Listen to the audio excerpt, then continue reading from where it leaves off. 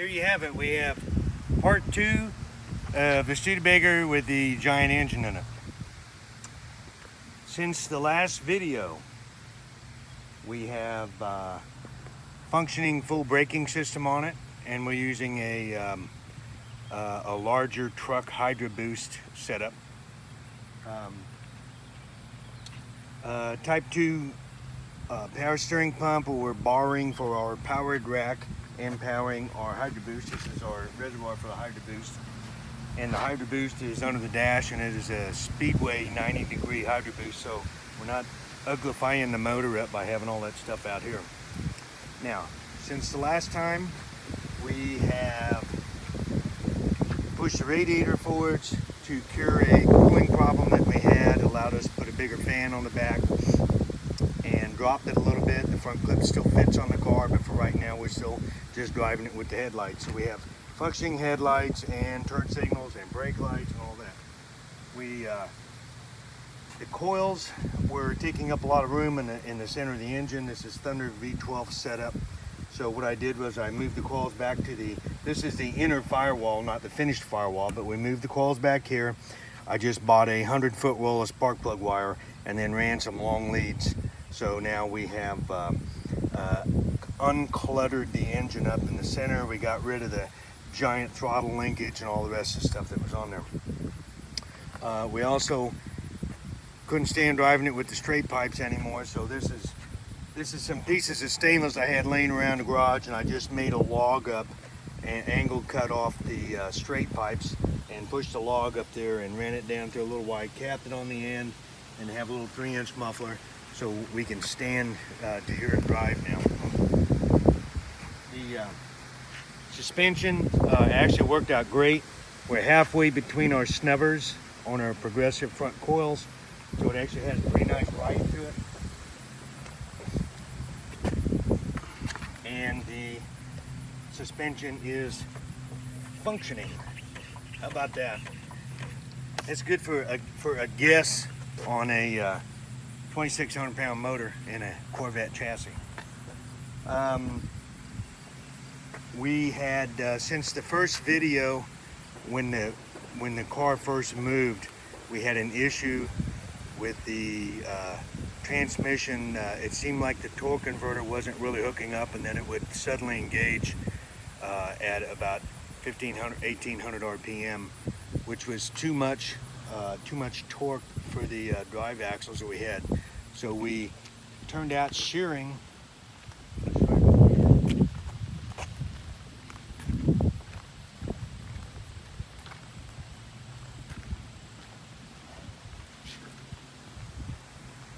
These are the Corvette stubs. This is what it did to the first set of stubs that we had in there the first time we put it in first gear and just stepped on the gas. And you know, you would think that it would simply spin the tires, but it got traction and it sheared both of those off. So we had to have some 4140s made up, which should cure the problem. And what we thought was a torque converter issue actually was a misalignment. Our adapter plate we had on the back of the engine had the dowel pins were not perfectly lined up, and one dowel pin was off 4 or 5 thousandths and the other was almost 18, so half of that's 9. So what we were doing is we were shoving sideways on the main shaft of the torque converter snout on the transmission, and it knocked the pump out of the transmission twice. Thunder V12 provided us with this really nice alignment gauge.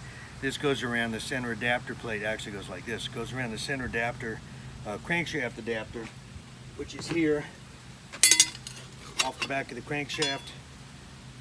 Then these 2 pins are your dowel pins. We got some offset dowel pins, lengthened them, put them in there, put the nice alignment gauge up there, lined up the dowel pins, welded them from the back side, and end of our transmission problem.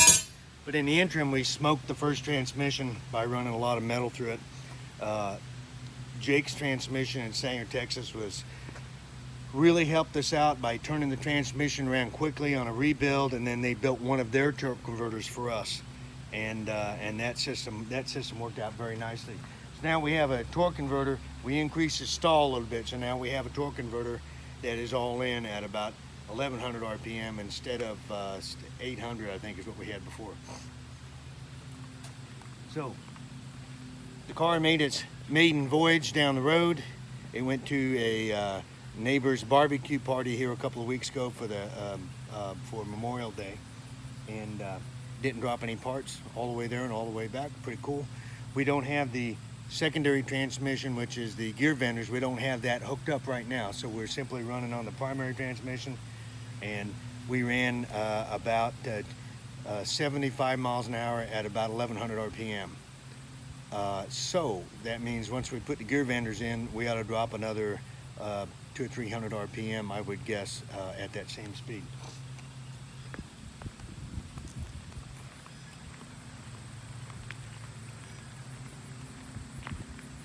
We have a 18-gallon fuel cell in the tank now with a fuel gauge hooked up, which obviously is not going to be enough gas to go anywhere, but it'll allow us to calculate our gas mileage, so that's the most important thing.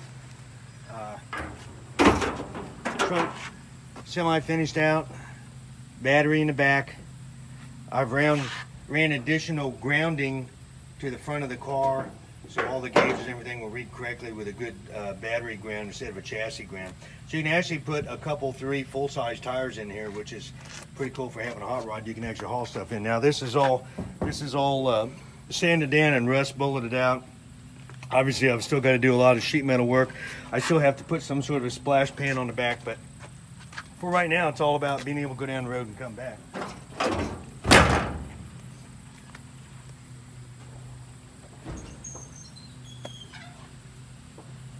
The interior of the car now has the finished height on the transmission tunnel. This is all a finished height now. The top of the transmission tunnel all removes for access to the U-joints and to shift the linkage to get the top of the transmission. I'm running a low-car shifter in there. This is the primary transmission controller. The secondary transmission controller will be right behind it. I put marine gauges in here so that they would be waterproof, beer-proof, coffee-proof gauges in here. And I found these set of seats on Craigslist and just put them in. Cheap seats to put them in to be able to drive it around. I've got some better seats to put in later.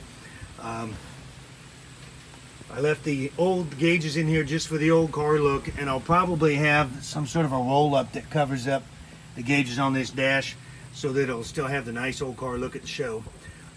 This is the pickup for our electronic speedometer. So the speedometer is kind of cool because it is a marine product, so it gives you your latitude and longitude, and it kind of tell you which direction you need to be going.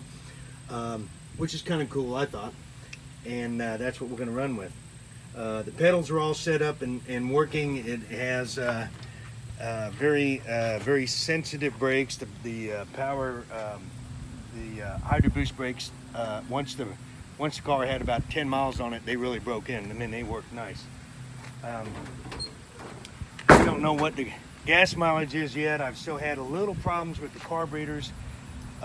We're supplying them high pressure fuel, with the fairly high pressure fuel, regulating it at the motor, and we're still getting a little tiny bit of flooding on the carburetors. I may have to get rid of the Hollies and go to Edelbrock's or something that's a little more friendly on fuel levels. There has been no motor mount interference, linkage interference. There's no problems with the functionality of the car whatsoever. My biggest headache that I've had was simply trying to program that controller for the 4L80. I've never done that one before, and it shifts the engine. The internals of the engine are so heavy, when it changes gears, it just feels like somebody hit you in the rear end. So I've had to soften those shift points up to where it actually drives pretty nice now. We're maintaining about a 180 or 190 degree operating temperature. I can do a little better job on the fan shroud and get it a little more angled back so we get some more airflow through the radiator, but we're getting a couple hundred degrees in the top of the radiator and about 140 at the bottom. So this is a track hoe. We found a nice 6-core